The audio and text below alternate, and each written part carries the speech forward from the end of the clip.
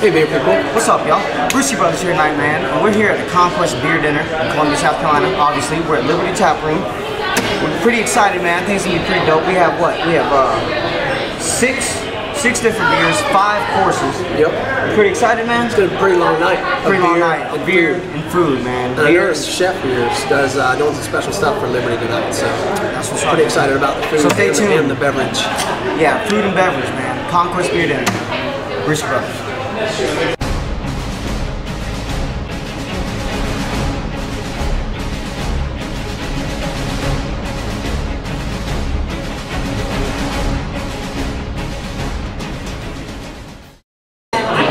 Alright, y'all, so we're getting ready for the beer dinner. It's 6:31. So I'm pretty hungry, so it's about time. Speaking of hungry, man, I figured we'll tell y'all a little bit about our menu tonight, man. We're gonna have, look at that, man, pork belly salad. With that, we got the first beer growth. First growth is the beer that we're going to be having paired with that. The second course is prawns. Do you know what prawns is? I do, but I don't remember. Prawns will be our next course, and we also got sticky ribs, venison, and ice cream moon pie, man. And we got all kind of crazy beers, man, which we're going to cover a little bit more as we go through it. You got the 7 C's coming up, the bipolar high roller, along with the Warrior Heart double hopped. Dry IPA and the Medusa Stout. Which I've had a few of them. And they're actually pretty good, man. Got some good food lined up for you with some paired beers. Check the menus there. I'm going to hand it over to Joseph and Jeff, tell you a little bit about the brewery and your first beer that you're drinking, the Artist Blonde. And as we go through the menu tonight, they're going to describe the beers to you, and my kitchen manager, Brick, is going to describe the dishes to you. So, talk you through it. Hope everybody enjoys it. And let's do it. How y'all doing? Yeah. Good to see all y'all here. Thanks so much for coming out and supporting us. We've been overwhelmed with support from Columbia. It's really been a treat to see just how well we've been received and how much people love to have their own local brewery. You guys say hi to Jeff. This is Jeff. He is the guy that you'll see if you go down to the brewery on tasting room nights. He runs that place. So the first beer you have tonight, this is Artemis Blonde. It's one of our year-round flagship beers. It's a 4.2% American Blonde Ale. We brew it with some wheat malt, which is where you get kind of the grainy character from, the bready malt character. We use Belmont hops in the late edition, which is a new hop that just came out last year. As far as I know, we were the first brewery producing a commercial beer with Belmont hops because it came out in November and we started producing Sacred Heart and Artemis in January. And so we were quick on the draw there. But it has a subtle hint of kind of a pineapple character. It's a very tropical hop. You get a lot more of that in Sacred Heart and Warrior Hearts and the other ones that we brew. But we brewed this for Columbia summers, for football games, for the heat around here. Just a nice, light, refreshing beer and easy drinking, not too high in alcohol, so it won't get you tanked. Which is why we can pour such a big pour. But that's the first one. Thank you guys, and I think Brick is going to come out and talk about the food. So we got our first beer. We got the Artemis. The Artemis Blonde is our intro beer. Oh man, I already sipped mine almost. What's it smell like? It smells a little cloudy, but we'll give it a shot. It's blonde. Artemis Blonde. Cheers again. See what it's like. That's good, man. It's a good light beer. That's a good intro beer. All right, now we're about to try our first growth. It's the Honey Clementine wheat beer. Oh, it smells pretty good, man. Let's try this, man. Let's give it a shot. I definitely would drink it again. It's almost not smoky, but no, it's a light wheat. It's real light. It's real light wheat. It doesn't have the clove kind of flavor you'd expect from a wheat beer. It's good though. It's smooth, man. Yeah, definitely good. First course, man. Pork belly salad, man. I'm so happy because this is not really a salad. It's not as salady as it sounds. It's like meat and beans, man. Looks good, man. Yeah. Pork belly salad. I'm gonna try this out. Paired with the first growth, man. See what it's like. Oh, it's pretty good. That is good, man. approve. Let's take a sip of your beer, man.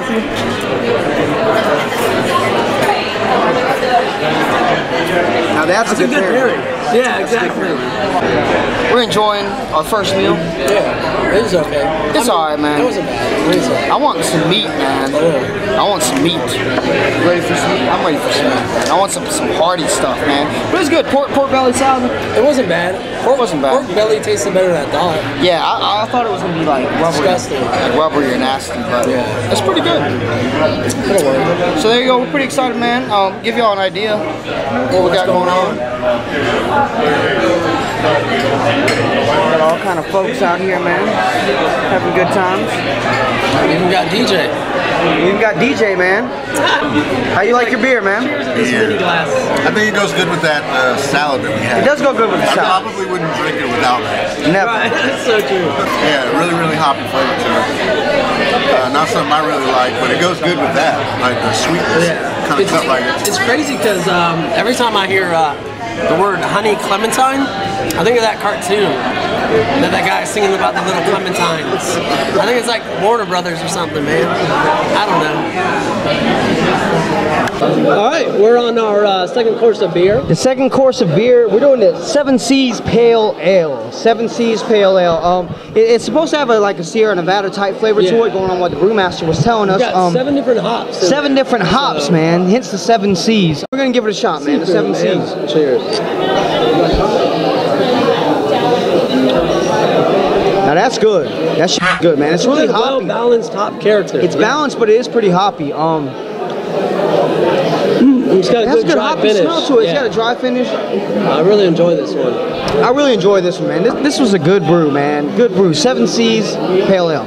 We got our next meal up, man. What you got to say? I think you got a lot to say about it. This has eyeballs, man. Eyeballs. I hope y'all see. I thought I knew what a prawn was. I lied. I have no idea. Go ahead and zoom into this. Go ahead and zoom into this. Let's show these people. Look, man. It still has the legs on it. That's an eyeball, man. That's some legs. That's crazy, man. That is crazy, man. But there you go, man. We're about to get our grub on. We'll get you some more info here shortly, man. But I'm about to eat this prawn. All right, man. We just got done with our prawn. It's our prawn dish, man. That was a strange dish. It was a little fishy. It was like a giant shrimp, man. It was like a shrimp on it's like a shrimp on steroids. Yeah, like a shrimp on steroids. It was pretty good though. I'm not gonna hate. It was a good pairing with the IPA. Definitely. I was not sucking out of its face. I was not gonna suck out of his face. We don't have it. We don't have the head floating around, but this will be the part where we insert a photo. Yeah, bam, head. Right there, and you will see that head. It's very strange, man. That's what it looks like. It looks like a shocked fish. Yeah, it's in shock. Whoa! It's a petrified fish, man. Yeah.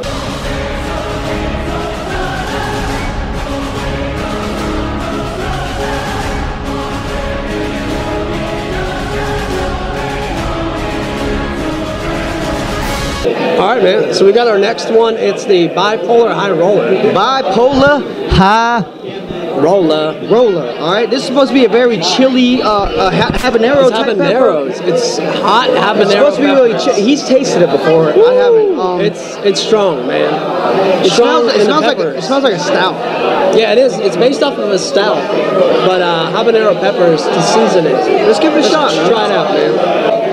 Told you. That thing, it is hot. Oh my god. Your throat, man. It's gonna burn your throat. Dude. This fucking tongue burns. Oh my god. Woo. This is a that is spicy, dude. This is a chocolate pepper stout. It's called Bipolar High Roller. It's actually named after a guy that did some metal work for us on some of our tanks at the brewery, and he provided the peppers for the first batch. He brought us some peppers, and then one of his friends was talking to me and said, "Oh, you meant the Bipolar High Roller?" And I said, "That's an awesome name for a beer, so we'll name it." So that's where the name came from. But it is brewed with cocoa and with habaneros and Scotch bonnets, and so it is pretty spicy. The base beer is very similar to the Medusa recipe. The first time we brewed it, was actually when we were just dialing in our system. We were trying to brew Medusa. Somebody told me once that if a beer ever goes wrong, put peppers in it. And so what I did with the first batch was actually, I said, well, hey, you know, it's not quite what we wanted to be. We'll add chocolate and peppers. Of course, it was a big hit and everybody loved it. And so I had to make it again. So this is the second batch. This one's a little sweeter, a little more chocolatey, and I hope you enjoy it. And hope you're a chili head.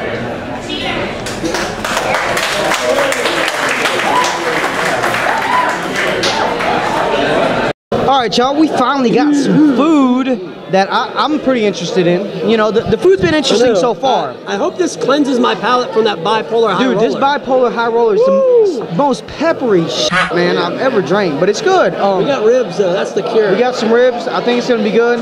I got a little bipolar high roller, a little bit of the Artemis Blonde left. I have none of that. To balance that out, because that is strong, man. I'm a when it comes to pepper. I'm sorry, man. But we're about to give these wings... Man, go ahead and taste them, man. Let them know what it tastes like. Go ahead. That's good, man. That's good, man. Way to go. So we're about to chow down on some ribs, man. Enjoy this bipolar high roller, and we'll see y'all in a little bit, all right? So this is Warrior Heart. This is the same malt profile as regular Sacred Heart, but we actually increased the hops by 50% in the bittering additions, and then we double dry hopped it with Warrior and Citra. It was the last bit of Citra that we had, so we won't be able to make it again like this. The next batch is coming out. We're making with Warrior and Zythos, but double dry hopped with Warrior, which is usually an early edition hop. It's usually only used for bittering. It's not often used for a late edition hop. So it's kind of a different hop flavor to it. And this one turned out really tropical, and much more tropical than I expected it to be, especially with the late hops being, well, half of the late hops being, or half of the dry hops being Warrior. The other half was Citra, so that one does have a lot of kind of lychee, you know, pineapple, mango character, but on the other hand, the Zythos should have a lot of that as well, and we've added that to the next batch coming out. So we'll see how the next batch compares. I think it's going to be a little more bitter than this batch, and really my idea behind Warrior Heart is to make a more West Coast style IPA than Sacred Heart is, because Sacred Heart is a really, you know, balanced, really East Coast, really, you know, lots of complex hop flavor, but not a whole lot of bitterness. That was the beer that I wanted to make for year-round use, because that's something that you can drink, you know, a growler of at a time. Warrior Heart is going to be more the Ruination style of beer, Pliny the Elder, that kind of thing. So more bitterness, and you know, we'll see. I mean, like I said, we're on the second batch. We'll see if we tweak it anymore after that, or we'll see how the next one comes out. So there it is. This is the Warrior Heart, which is one of my personal favorites. And like you said, this is the only time it's going to taste the way it does. It's not like y'all can taste it any fucking way, but I'm just saying, you know, it's going to be a little different next time, but I'm telling you, it's going to be probably just as good. Let's go ahead and taste it for these folks, man. That is hoppy, man. It is hoppy. It's a double dry hop, man. It's double dry hop. You taste fruit. Yeah, like you said. Like you said, it's a little fruity, citrusy. It's good, man. It is good. I will say my favorite. It's probably my favorite tonight. Period. That we will or have had is going to be this one. Period. The next one is a Medusa stout, which I'm not too big on stouts, anyways. So it's a good finisher for a beer, right? You know? But as my favorite overall tonight, that's it right there. I will say the beer and the food has gotten better as we've gone along. And I'm not going to blame that on the buzz, because I've been drinking 4 ounces at a time, so I'm not that f***ed up yet. Here's the Conquest. Conquest! Cheers, man. And to the Brewski brothers. Yeah. All right. So, we had our, of course, our Warrior Heart. The Warrior Heart IPA. Our sample. Double dry hop. Yeah, and we got offered a pint. A pint, man. That's what we love. That's why we love the folks at Conquest and the folks at Liberty, man. We're sitting here enjoying, you know, grab the glass. Let's show this them. one. Enjoying a little 4-ounce glass, and we said, hey, man, we want to do a pint. Can we get a pint? And you know what they said? Hell yeah, we'll give you a pint, man. You know what they are? They're beer friendly. Beer friendly, and that's what we like to do, man. Let me turn this out, man. Yeah, oh yeah. Labels out, man. Labels Labels out. Oh, I was. I did a double take. Labels cheers, out. man. What cheers? What cheers is that? That Artemis.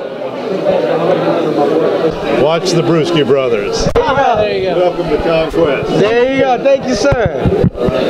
There you go, man. I bet he's an investor. I bet he is an investor. And he's probably like, these crazy I bet he is. It's all right, man. Because he's gonna watch this video and he's gonna be like, man, those guys are talking about me being an investor. I'm like, yeah, man. Because you look like money, homie. He looks like money. Yeah. He looks like money, man. And there we got our venison. I think it's gonna be pretty good, man. We got our wonderful waitress hooking us up. Thank you, thank you.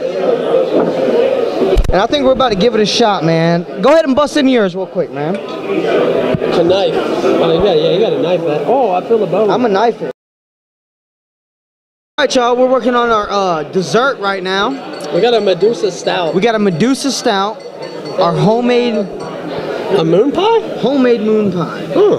Homemade moon pie.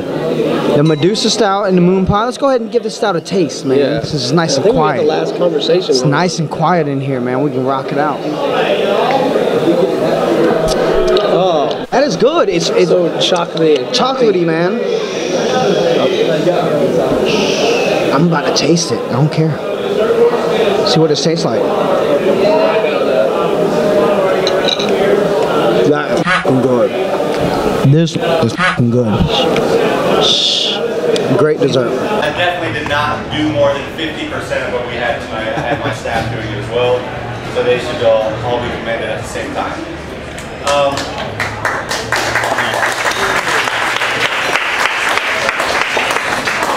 Now for this dessert, again, what he was talking about, the flavor characteristics of this beer, I was tossing around a couple things. We thought about a beer float, we thought about an ice cream sandwich, and then the moon pie kind of crossed my mind. So this morning I made a caramel marshmallow ice cream, and we made sugar cookies, but we made them in a moon pie style. We didn't use any white sugar, it's all brown sugar, which again will fit more with the Medusa stout. It gives it a darker, more caramel, maltier flavor. So we had the ice cream with the cookies, and we just coated it with a light chocolate ganache. And I hope everybody enjoys. Again, this is a twist on a moon pie, but I thought it was a lot of fun, and it fit the beer. Awesome. Enjoy yourself. Y'all have a good time, man? Yeah! There you go.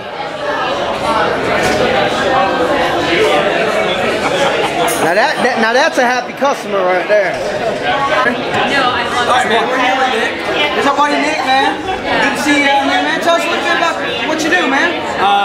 I'm Nick. I run drink.blog.repeat.com. Drink, blog, repeat, man. The best SC news around, period, right? Beer news, SC beer news. I mean, I don't know anybody else has got it. You said it, not me. You said it. I said it. I'll take the credit for it, man. He's like, I gotta be able to walk out this door. Let my ego, yeah, I got it. Let my ego stay. Yeah, we gotta keep it small, man. But yeah, that's our buddy Nick, man. Drink, blog, repeat. You gotta check it out, man. We'll post some links on the Brewski Brothers page.